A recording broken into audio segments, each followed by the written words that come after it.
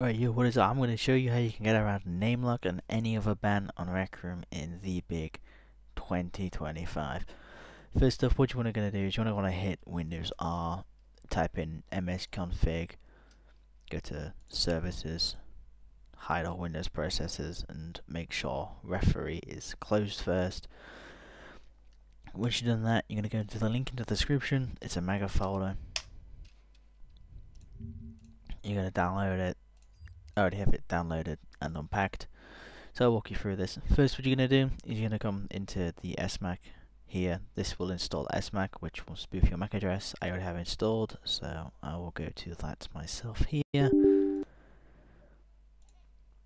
you just press X, press random, update MAC, give it a second. The speed it will change your MAC address depends on your adapter.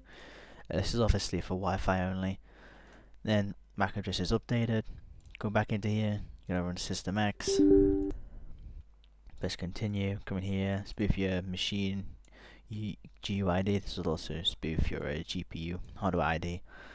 Then come into registry data spoofing, generate random name, come to network spoofing and just do a full network spoof, just like that. You'll get pop-ups from applications asking to access your network. Then come in, you see this, RecRoom.exe. Oh my god, run this as admin. Then you're just going to press clean file, RecRoom files, press that a couple of times. Then you're going to come in here. You don't always have to do this, but run this. I can't run it right now because I have no driver compatibility turned on in Windows Defender. But what you do if you do need to run this is you press all three tabs at the top, close it, run it again, press all three tabs at the top, close it, and that will spoof your BIOS. Then you're going to come into DMI here, DMI edit, choose this one with the logo. Now come into system information, generate a new UUID, come in here, enter in some random shit, doesn't matter what. Go in here, if the first two numbers are the same, make sure you keep them that way. I'm sure you do not want to fry your motherboard. Then come in here, more random shit there. Then come in here, random shit there. Come in here, more random shit there. And then all these, yet again, put in a load of random shit. Just like that. Then you're going to press update all. Your first system will freeze while you do it. You can see it's fine now. You obviously won't see the freeze because my system froze, so it's not going to record that. Anyway, that's it. That's now you're no longer name lock banned. I should launch RecRoom launcher properly. Holy crap! I have to launch it at admin because I don't have referee installed for it. Got a referee bypass.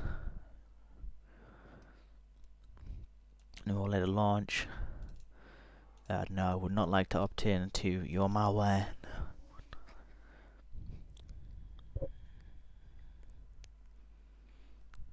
And just let RecRoom load, create your new account. You probably won't need a VPN. That depends on your network provider, because when you do the full network spoof in System X, it does tell your router to give it a new IP address. Depends on your router. And then you come in here, set up your account, do all the usual shit. Username.